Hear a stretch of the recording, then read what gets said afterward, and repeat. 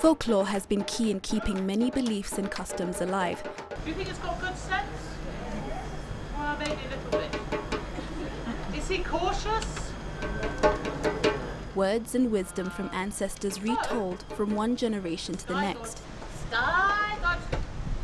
But this traditional way of telling stories has been losing out. And the older people that I spoke to who had been told stories said, well, you know, nowadays kids are only interested in TV or mother's work. Grandparents don't live with the family anymore. So that breakdown of the family, of the extended family, means that we're also losing our stories. And the problem is because they're transmitted orally, you know, once that generation who do know the stories die off, we lose them forever.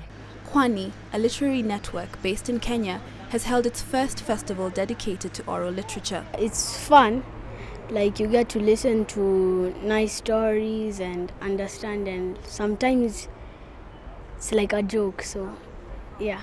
And I would like to say that Kisumu is a beautiful place where everybody comes together as one family. Here, technology is used in favor of tradition. I became very passionate about stories. Record the stories, because when I die, my story will die with me. And if the story is inside me, it will be very sad. Words like to be spoken. And when you put a word out there, it's forever. My grandmother's stories are too long and very funny. According to storyteller Maimuna Jallo, one of the ways African folklore can survive in this day and age is if societies reinvent their traditional tales while remaining true to the art form. Because another thing I found during this journey was that whilst the stories have messages that are universal and important regardless of what era we're living in, so respect your parents, don't be greedy, often the contexts were out of date.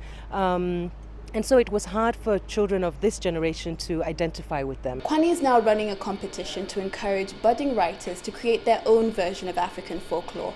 And they can do this by submitting their entries to www.reimaginestories.com.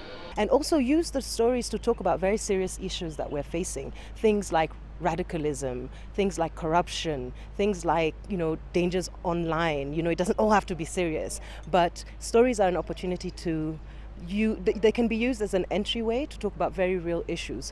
The 2-month competition will run till May 20th. The best 25 entries will be published and reproduced in newspapers around the continent. Catherine Ogunde, CCTV.